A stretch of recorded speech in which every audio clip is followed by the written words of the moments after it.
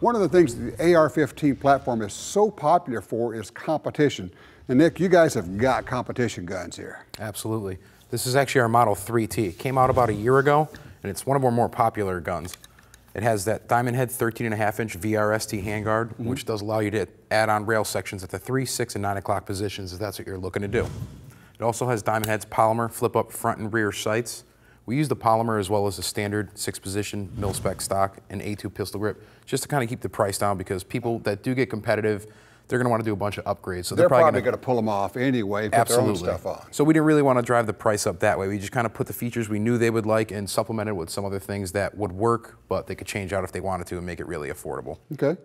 All right. And of course, with the long handguard here, people, the competitive shooters, are out real far out on Sure. Usually they're reaching out kind of far, and there's a bunch of different grip styles they use. So the way it's set up, that triangular feel to the handguard, and the finger grooves all the way up and down the sides here really lends itself to a variation of grips. So what you really have is a gun you can buy and go ahead and just start into competition, but then you can have it grow as much as you want to. Exactly. And just deck it out. Yep. Of course, the other part that's great about ARs is how modular they are. I'm looking at it over here. You could take a competition gun like that and you could drop this on it, couldn't you? Absolutely. All you have to do is push the takedown and pivot pins out, which are here and here.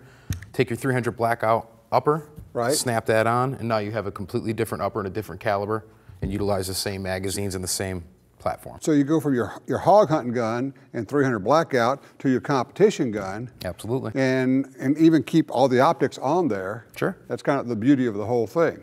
Absolutely. Obviously takes all standard AR mags. Yes, takes standard AR-15 magazines as well as the same components in the lower. So everything's pretty much the same besides having a different barrel on your upper. Okay, so get this thing, get started in 3-gun, you're ready to go. It's the 3T? It is the Model 3T, correct. All right, from Stag Arms. If you ever go to the range and you're going to shoot a competition with an AR-15, you're going to hear the term load and make ready. All right, well, there's nothing more embarrassing than when you think you're ready and your magazine falls out of your AR just before you shoot. So I'm going to give you a couple of pointers here about how to keep that from happening, and here's what it's going to look like. So when I hear load and make ready, I hold the AR in my strong hand, I grab my magazine in my weak hand or my support hand, and I make sure I get a pinky underneath it. I call this the beer can grip or a gorilla grip. What I do is I seat tug so I know it's not going to fall out. And then when I load it, I use the charging handle, because from here, I'm ready to fire.